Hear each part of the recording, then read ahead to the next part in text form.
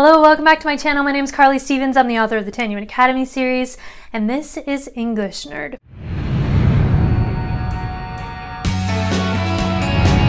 So a lot of you are participating in NaNoWriMo, National Novel Writing Month, and you are working toward those 50,000 words, and you're in the thick of it now.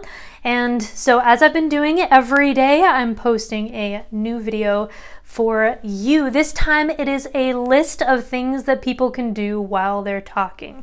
This is one of the only lists that I actually made a couple years ago for myself because I was just having a complete mental block. I felt like I had too many scenes where I was just talking heads and people really weren't doing anything. I also saw this video around the same time that criticized some of the Star Wars prequels because they deserve some criticism. And there was a brilliant point that in the third movie, The Revenge of the Sith, people, when they're talking, are almost always just talking. They're sitting and talking, or they're walking and talking, and that's it. They're not actually doing anything, and it's far more compelling to have people who are speaking to each other doing something while they're talking. So if you're thinking to yourself, why is this a list? It was a list I made for me just to keep the scenes more active, even when it was just an interpersonal or expository kind of thing that needed to happen in that scene.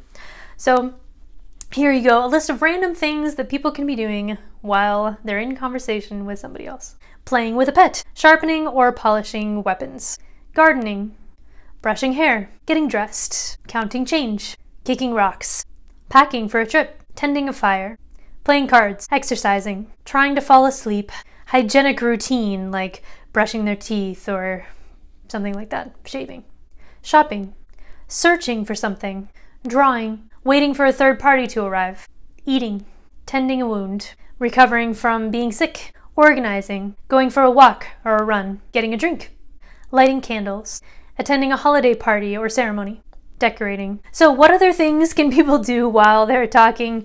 Obviously, the plot is going to demand that certain things happen while conversations are going on, but as I said, if you have a scene where really all that's important is the dialogue, then it can add another dimension of action and just kind of the speed of the scene if you also have them doing something instead of just standing there or sitting there having this conversation.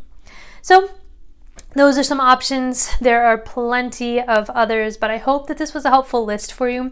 I hope that this video finds the right audience because this is something that I definitely would have appreciated a couple years ago when I was coming up with these random things myself.